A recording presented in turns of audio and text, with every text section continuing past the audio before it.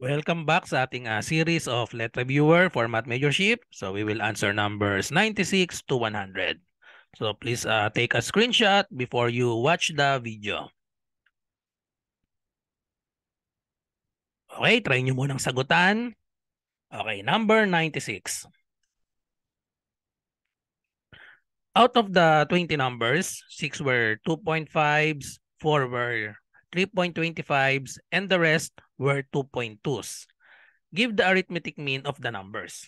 Okay, so what is the formula for arithmetic mean? So formula for arithmetic mean, so we have symbol x bar is equal to summation of x over n. So all we have to do is add all the numbers. So we have 20 numbers. So 6 were 2.5s, 4 were 3.25s, and the rest were 2.2s. So ibig sabihin, meron na tayong 6, then 4. So therefore, itong natira, ito ay 10 lahat ito. Okay, so give the arithmetic mean of the numbers. So meron tayong 20 numbers. So therefore, ang n natin ay 20. Pero para wag na nating isulat isa-isa ito, pwedeng i-multiply na lang natin. So another formula ng arithmetic mean kapag ganyang nakagroup, so pwedeng okay, so pwedeng gawin nating symbol n sub 1, m sub 1 for parang min nung una kasi ginroup lang natin. So ibig sabihin niyan, ito yung 6, ito yung 2.5. Plus yung pangalawa, so meron namang 4. So let's say n sub 2, m sub 2 plus n sub 3, m sub 3. All over n sub 1 plus n sub 2 plus n sub 3. Okay, so para hindi na natin isulat lahat yung 20 numbers kasi nakagroup naman siya eh. 6, 4, and then 10. Okay, so parehas lang din yan ito, summation of x over n. Okay, so sulat na natin. So multiply lang natin. So we have 6. 6 were 2.5.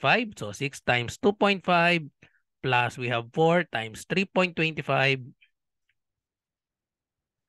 Then plus yung natira 10 times 2.2 all over. So i-add lang natin itong mga number 6, 4, and 10. So 20 na nga rin yun.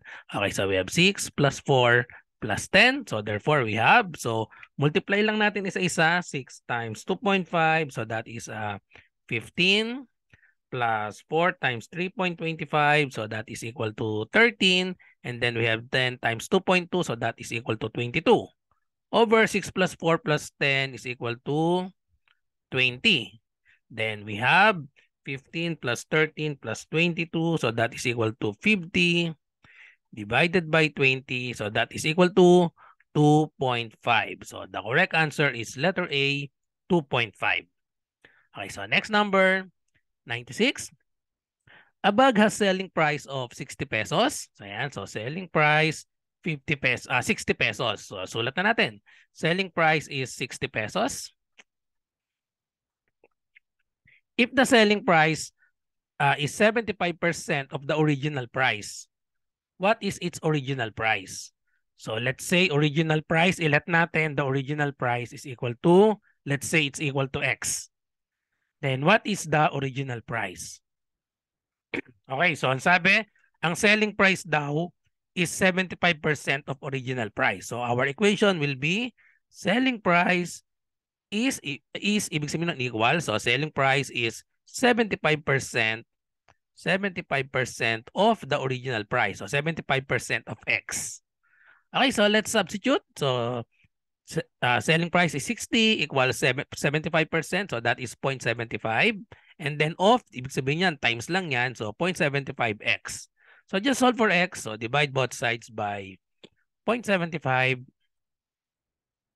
So therefore, the answer, x is equal to 60 divided by 0.75. So that is equal to 80. Okay?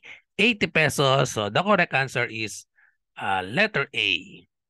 Okay, so pag chinek natin yan, 75% ng ayan, original price, multiply lang 80 times 0.75. So that will give us 60. Okay, next number, 98. The price of an item is increased by 70%. So the price of an item is increased by 70% and then offered a 40% discount. What happened to the original price? Okay, so dito pwede kayong mag original price kahit anong gusto nyong i-let na original price. Kasi wala namang nakasulat. So, any number pwede. Pwede ring variable, pwedeng X ang gamitin nyo or any variable, pwede yon.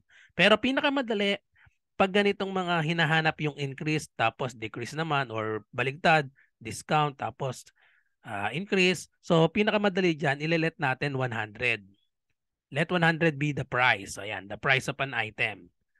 Para pinakamadali kasi yan, para nakabase na tayo sa 100%, madaling computein.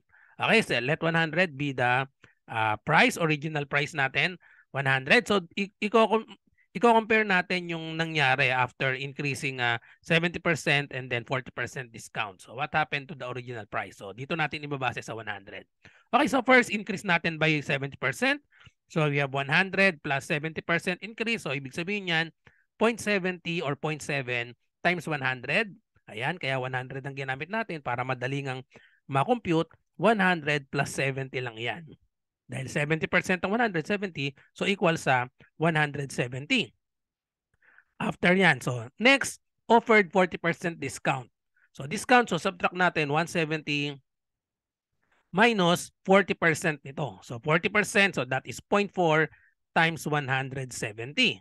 So that is equal to 170 minus 0.4 times 170.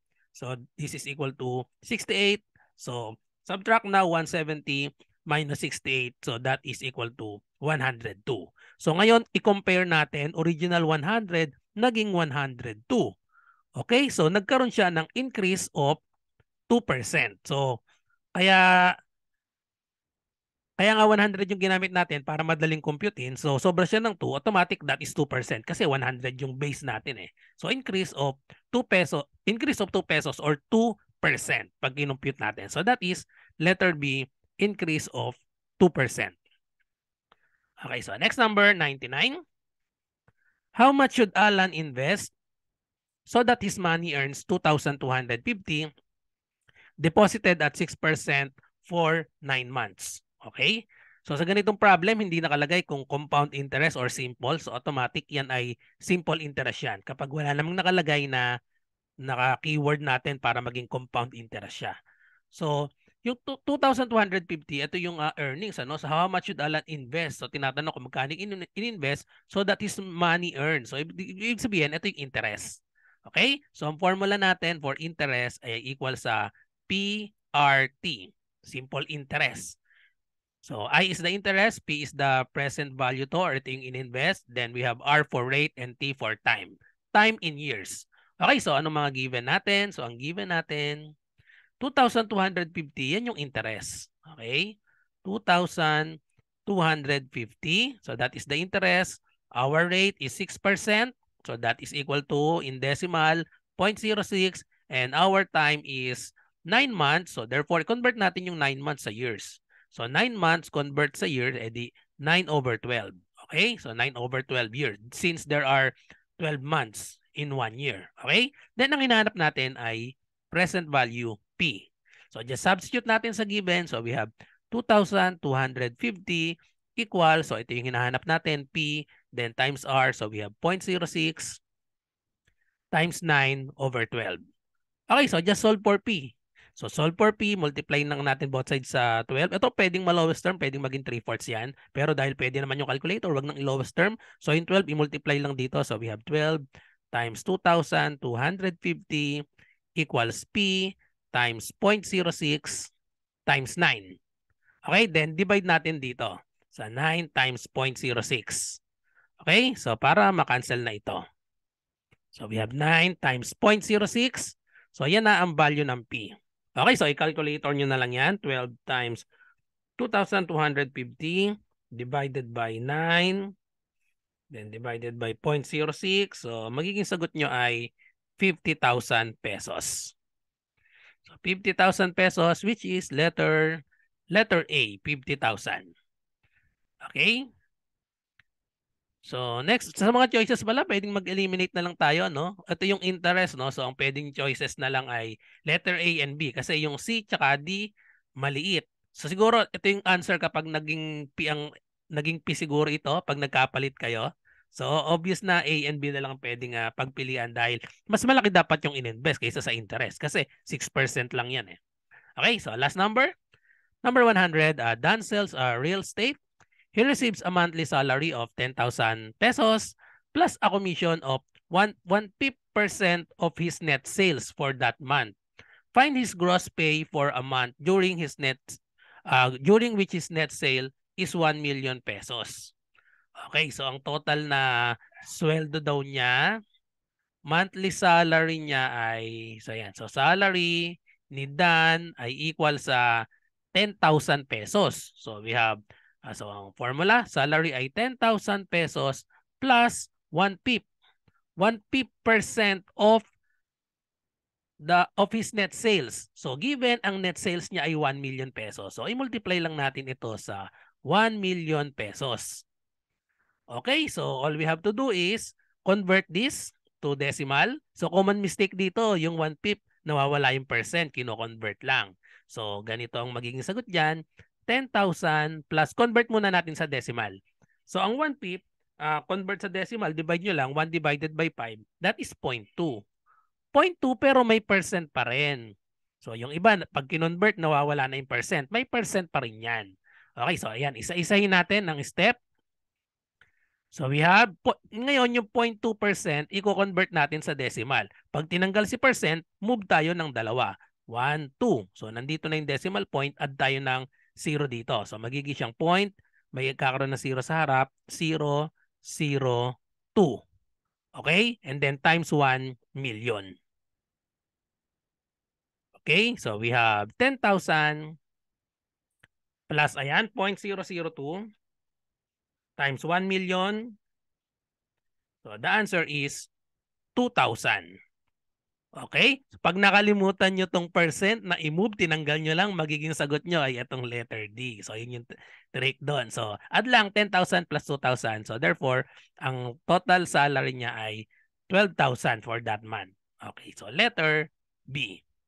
Okay, so that's all. So, I hope nagustuhan yung explanation ng 96 to 100. So, naka 100 na tayo at aabangan nyo sa FB group. I-upload ko tong file na to pag sasama-samahin ko. So, yung 1 to 100, then ilalagay ko ang link ng bawat 5 items. Kasi nai-upload ko na to simula sa 1, tigpa 5 lang. Okay, so thank you for watching. Bye-bye and good luck sa exam.